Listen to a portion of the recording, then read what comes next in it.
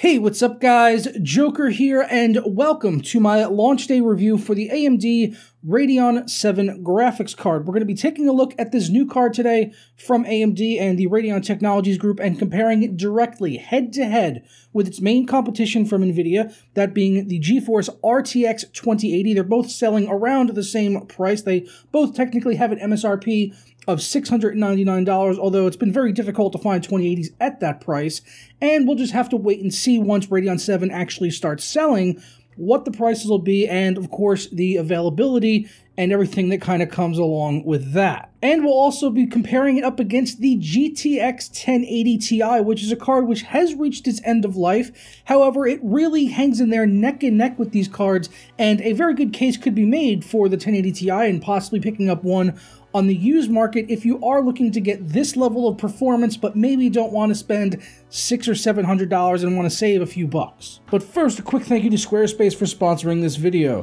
Squarespace is the perfect place to host your domain, website, or online store.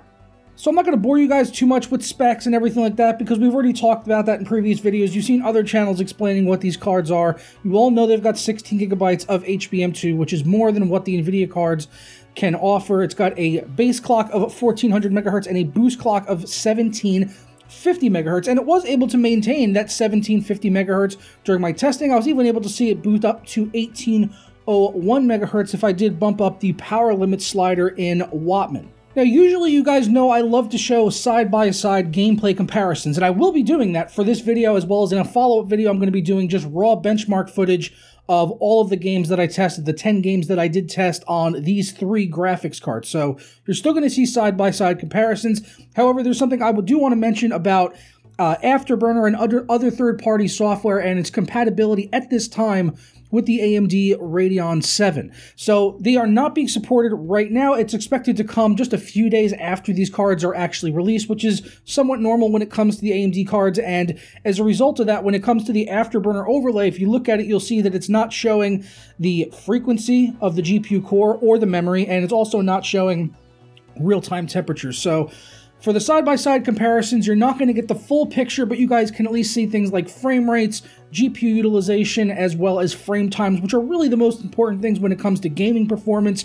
For all of you guys that want to get into the nitty-gritty of comparing clock speeds and all of that stuff, we'll have to do a future video with that once Afterburner and other software do get their updates to actually support Radeon VII for overlays. But I did run a test loop at the desktop with the F1 2018 benchmark. I let that go ahead and run on a loop at max settings, and I just went ahead and monitored it within Wattman, which is the only software we can currently use to be able to see real-time frequencies, temperatures, all that good stuff. So if you look on here, you'll see with the F1 2018 benchmark running, and this had been running for about 45 minutes at this point because I wanted to really burn it in and see how high we can get the temperature on this. This is just running completely stock settings, and you could see the core frequency is hovering anywhere around 1700 to 1750-ish megahertz. It'll even get up to like 1770 at times, 1780. But for the most part, you're staying right around that 1750 megahertz boost clock, which is advertised,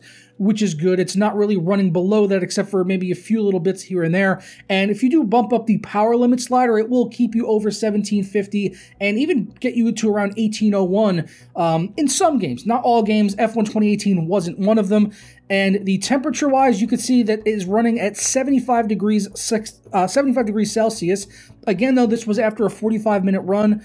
And yeah, it's running the game completely maxed out and everything like that. And the fans, those are all on the default fan curve. And you can see they're running at 3,000 RPMs, which I can tell you does get a fair bit loud when you are using the system. Of course, once we get Afterburner and other programs, we'll be able to do more things like tweaking fan curves and really getting everything dialed in the way that we want it.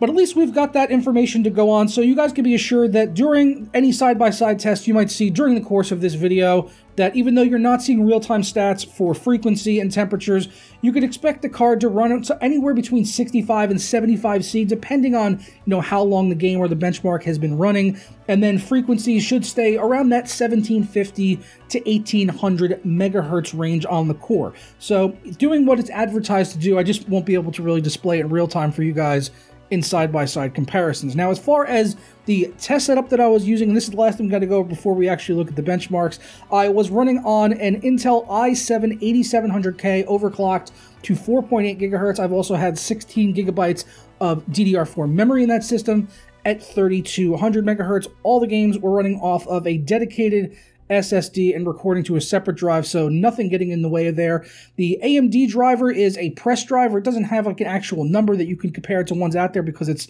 not a public driver. It's completely a press driver. And for the NVIDIA drivers, it was 418.81, the latest one from them.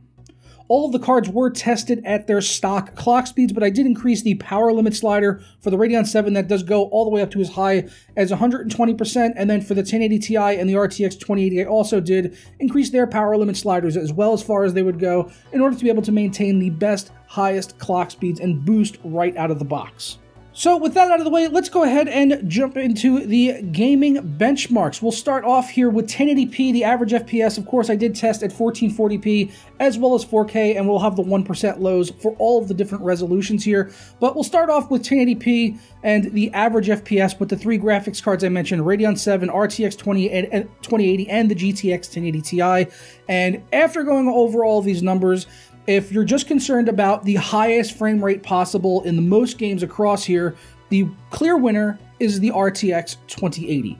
Bottom line. The 2080 and the Radeon 7 do tie in like one game, but for the most part, the RTX 2080 is winning. The only games where the Radeon 7 showed a clear and distinct advantage at all resolutions was The Division, Battlefield 5, as well as Strange Brigade, which I guess could be expected. Certainly with Strange Brigade, that game is super well optimized for AMD in DX12, and it shows as the frame rate is like almost off the charts by comparison to what the NVIDIA numbers are. But yeah, for the most part here across the board here, you're seeing victories from the RTX 2080. There were some weird ones that kind of stuck out where like the 1080 Ti was doing even better than the 2080. Like on the Division in DX12, the 1080 Ti actually ran it better. But for the most part here, you're going to see victories with the RTX 2080, but prices on those are more up around like 800, and we don't know about Radeon 7 yet. We don't know if it's going to sell for 700 at launch. We don't know what the availability will be on that price. When it comes to GTX 1080 Ti's, you can definitely find them out there for under $600. I'm going to go over that during the conclusion of the video. Taking a look at the 1% lows for 1080p, not a whole lot is changing here. Pretty much the cards are all staying at exactly where you would expect them to be, and all of these cards are able to maintain 60 frames per second at 1080p. They're very good for 1080p, although I think 1440p is probably going to be the sweet spot for, you know, these cards and this price point, and I think that's really where you're going to see the most benefit, unless you really wanted to play, you know, games like Rainbow Six Siege or Overwatch at like a locked 240 FPS on a ultra high refresh rate monitor. There'll be a few use cases where you might find that good, but for the most part, I think 1440p is going to be perfect for any of these three cards, while 4K is maybe just a little bit further out of reach, because you can see at 1440, every game here, these cards are averaging over 60 frames per second.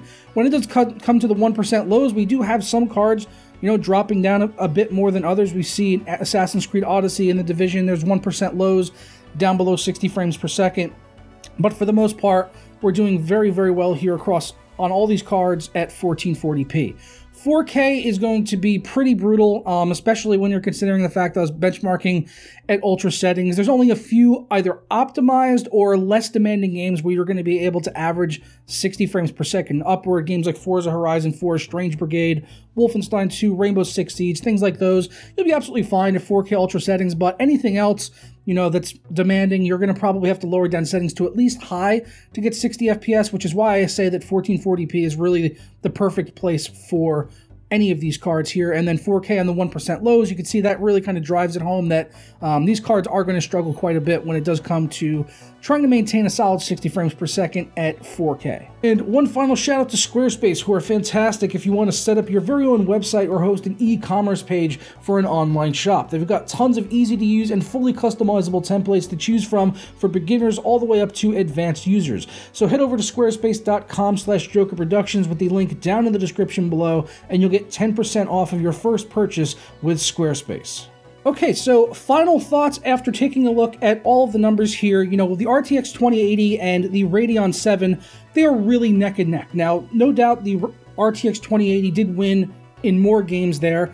You know, some games with DX12 and Vulkan optimizations maybe will support, you know, the AMD card a little bit better, but they're really, really neck and neck, the RTX 2080 and the Radeon 7. I really don't feel like you can kind of go wrong with either one of them. It's just going to depend on what the price is when you're actually sitting down and trying to purchase one of these cards and whether or not either one of them is available. Now, RTX 2080s are readily available, although the ones at $699 are not as much, and they're usually aftermarket cards. Their Founders card, like the one I tested here today, you know, those sell for $800. The Radeon 7 is supposed to sell for $100 less than that. And you also have to factor in that the Radeon 7 is actually giving a $180 game bundle with some pretty killer games: Resident Evil 2, The Division 2, and Devil May Cry 5. So that's 3 AAA titles that's getting bundled along with the $700 card. So that's a really good value right there, especially if you were planning to pick up even 2 out of the 3 games there. That's a very compelling reason why you might want to consider the Radeon 7. Obviously, when it comes to FreeSync monitors, now with NVIDIA supporting them, that argument is maybe a little bit of a wash, although it's going to be iffy when, you know, which monitors are going to be supported by the NVIDIA card, taking advantage of adaptive sync. And then at the end of this, you've also got the 1080 Ti, which is about 5 to 10 FPS slower than both the 2080 and the Radeon 7. However, if you come over to eBay, you can find, I'm looking at sold listings here. You can see here's a 1080 Ti that just sold on February 6th. That's today. It sold today. A brand new GTX 1080 Ti for $389. And that wasn't even at auction. That was just a straight up buy it now. You know, you can see other listings on here going for like $395. Some are up around like $600, which is crazy.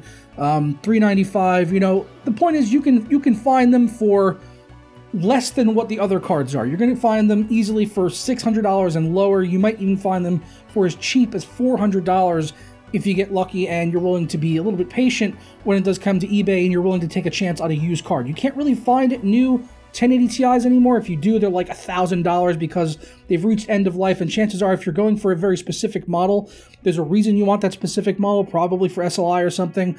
So yeah, that's definitely something to consider with the 1080 Ti. Obviously, if you're already running one of them, there's no reason to upgrade to either one of these cards. If you're gonna upgrade, if you feel the need to, then I would say go 2080 Ti. It's really the only logical upgrade path from a 1080 Ti right now at this point in time, if you really feel like you absolutely need to. But for the Radeon 7 and the RTX 2080, it's going to be a bit of a toss-up, and which one is going to suit your needs better if, you know, you really do fall into a category of someone that wants to use it for content creation, and you know that there's a piece of software you use like Maya or Adobe Premiere or something like that that will actually leverage the Radeon 7 card better than an NVIDIA card, then that's something worth considering. But we're talking about gaming performance in this video, and they're both pretty much tied, you know, for the most part, and it's just like within margin of error there, the frame rate differences. So it's a bit of a toss-up, but I do look forward to your feedback and opinions down in the comments below. If you were purchasing right now, which would you get, the Radeon 7 or the RTX 2080? But I'm going to go ahead and get on out of here, guys. I do look forward to your thoughts and everything down in the comments below.